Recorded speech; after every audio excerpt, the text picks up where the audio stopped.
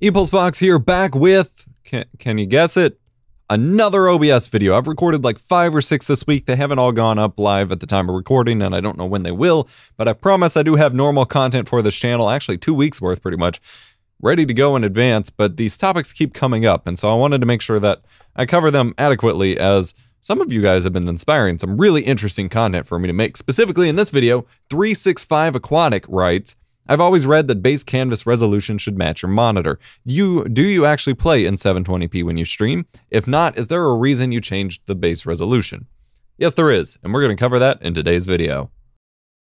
So yes, even I myself in multiple of my OBS videos have stated that you should set your base canvas resolution in OBS to your monitor's resolution. And if you don't even know what any of this is, if you go to your settings in OBS, and go to video, you have 2 different resolutions listed. One is your base canvas resolution, and this is the actual set resolution that OBS stretches or squishes or fits all of your sources to and renders that on your graphics card. You see, the way OBS works is that it does all of your what's called scene compositing or scene rendering on your graphics card, because that's the only way that it's really efficient to do so. And that involves putting like I have here, your Be Right Back animated screen with your webcam, with your gameplay, putting all of those different sources into one scene, into one frame, compositing those together, rendering that out, and then it sends it off to the encoder to compress and process up to Twitch or YouTube or what have you.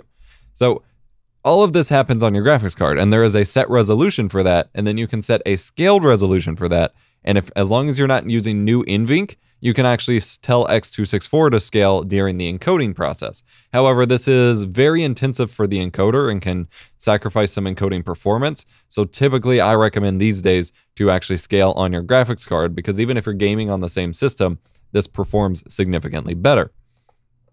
Now, in general, starting with your monitor's base resolution for your base OBS resolution is a good way to go, as you know, that's going to keep everything matched up. You don't have to worry about scale filterings. This is especially applicable if you're at 1080p. If you keep everything set to 1080p, your webcam, your games, your videos, clips, and images, and your OBS settings, then you're not going to have any scaling, and your system's going to have an easier time, and you're going to be good to go. However, in a situation like mine, which I realize is abnormal, but I'm still trying to pose the use case here, it's actually not a good idea, because I have 2 systems running in this setup, plus game consoles, plus multiple camera angles. And so my base canvas resolution of my monitor on my streaming PC here is 4K. I also have 4K inputs from my game consoles, the PS4 Pro and Xbox One X. But then my gaming PC input is 1440p. And then my main webcam input here that you're seeing here is 4K. But the only 1080p source I have is the camera that I usually have mounted up for my gaming PC. But pretty much everything is 4K or 1440p. The only common denominator of 4K and 1440p is 720p. That's the only resolution that scales into both of them, so it is the best resolution choice for getting clean scaling from both of these sets of resolutions at one time. Now, the gaming webcam doesn't do that, but the gaming webcam doesn't usually show full screen anyway, so it's not a big deal, and I can technically run it at 720p, I just choose not to. So that's the first advantage, is to keep everything scaled evenly. So either you keep it at the same resolution or you keep it at a common denominator of your resolutions to keep everything scaled evenly and make your life a lot easier, because now I don't have to worry about scaling my different sources on different directions. I just have one scaling filter and one resolution and don't have to worry about it. But the second factor involved in this is actually your performance.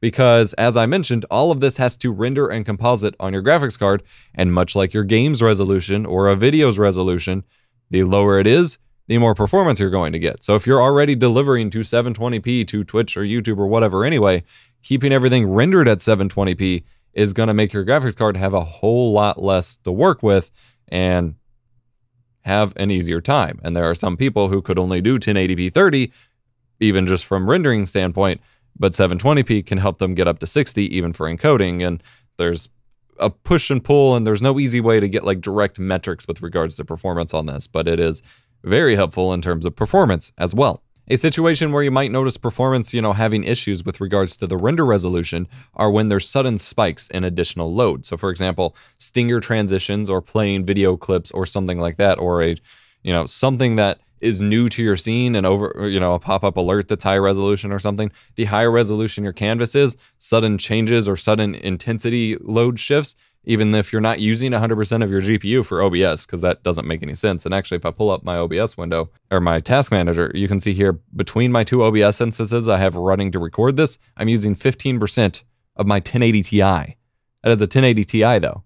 And actually, if you count the video encode percentage, it's 34%, but that's not really how the metrics work. But for actual GPU load, it's 16% here, which is 17% now, which is a fairly significant amount of processing power when you consider that I'm on such a high, power graphics card. So you got two factors, scaling and performance load. And I really think you kind of need to test and fine tune. And if it works at 1080p or whatever, 1440p and scaled to 720p and that works best for you, go right ahead. That's fine. Don't question it too much. But if you're having weird performance issues specifically relating to rendering lag or your graphics card, rendering lag is the graphics card, whereas encoding lag is whatever processor you choose. So NVENC or X264 or whatever. So if you're specifically having rendering lag issues where it's just not quite where you'd want it to be, consider lowering your base canvas resolution. It might help you out. Hopefully that answers your question. Hopefully that clarifies a bit for the rest of you, because it was something I realized I haven't really talked about in depth, and I certainly wanted to.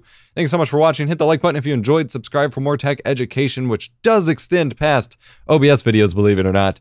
I'm EposVox, here to make tech easier and more fun. I'll see you in the next one. Go check out all my other OBS videos from this week if you missed them.